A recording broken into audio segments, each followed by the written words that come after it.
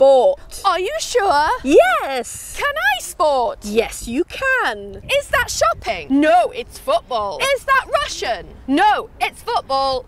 Is that football?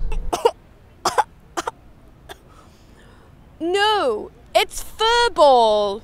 Is that football? Yes, I'm mistaken. It is football. My mistake. Yes, it's football. This is football. Bonjour from Brazil. Oh! I can't tell you what I don't know about football because I don't know what I don't know.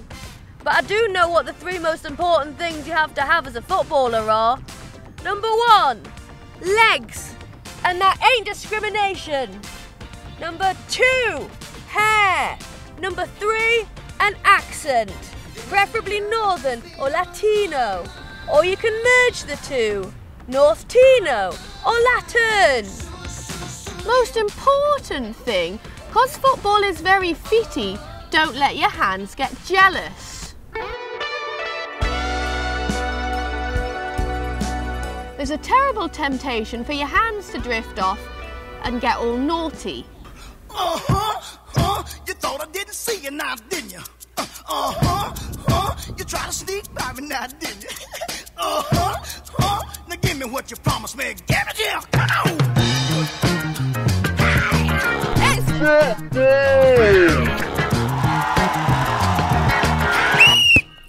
okay, so once you know what you're doing with your hands and your feet, all you've got to work out now is the injuries and the crying.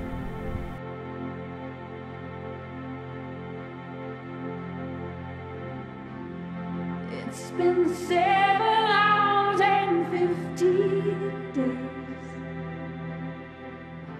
Self-pity crying.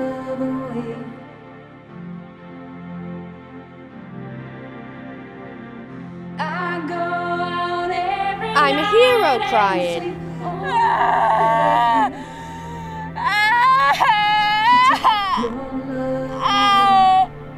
I'm a racist crying. Since you've been gone, I can do whatever I want. That was How to Be a Footballer from Brazil. Tune in next time when you can discover if you can eat your goal. And where is the back of the net?